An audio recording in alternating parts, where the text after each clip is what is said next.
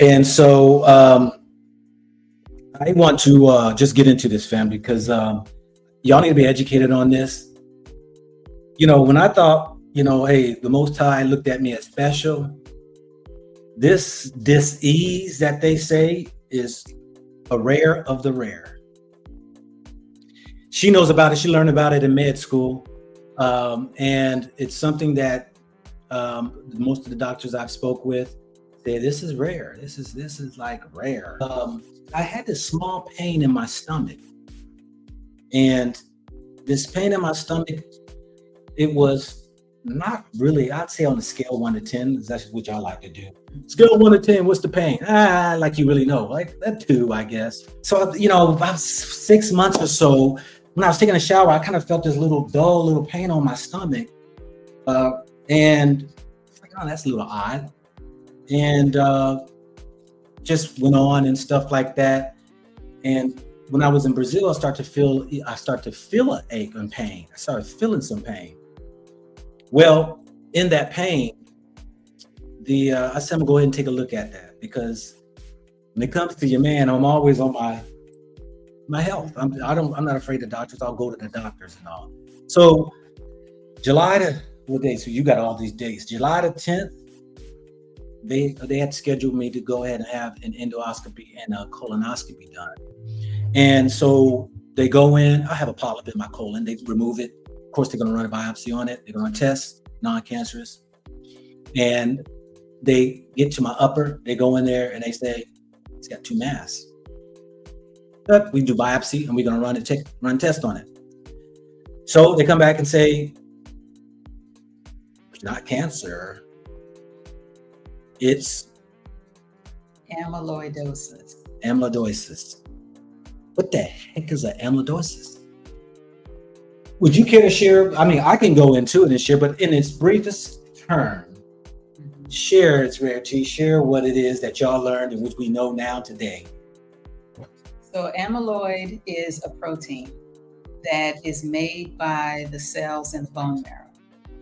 And it's not supposed to be made. It's the plasma cells that are in the bone marrow lay down this particular protein that can go to any part of the body, and it's abnormal. It infiltrates different tissues. It's abnormal. And it's rare. Now, I like to be special in the sight of the Lord. As he said, we're peculiar people. We are special people.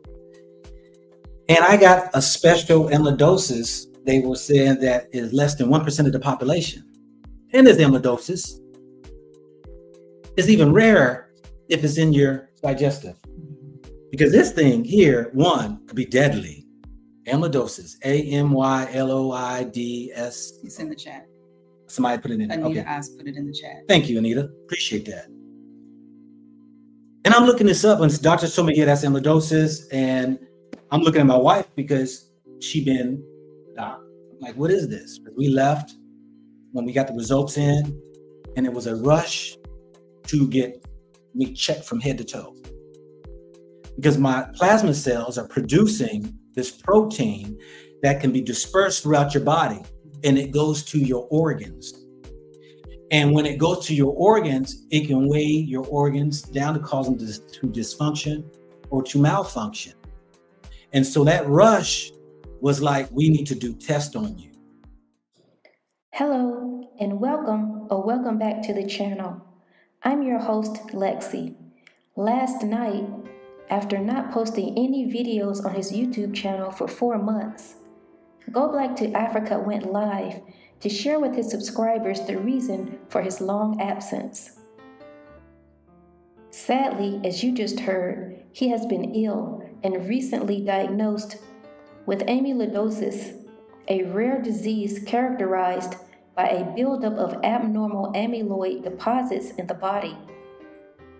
In amyloidosis, abnormal proteins in the body change shape and clump together to form amyloid fibrils.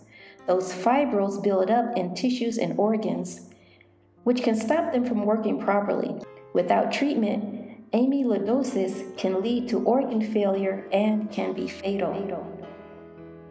People of African descent may have a higher risk of carrying a genetic mutation linked to a type of amyloidosis that affects the heart and often causes carpal tunnel syndrome.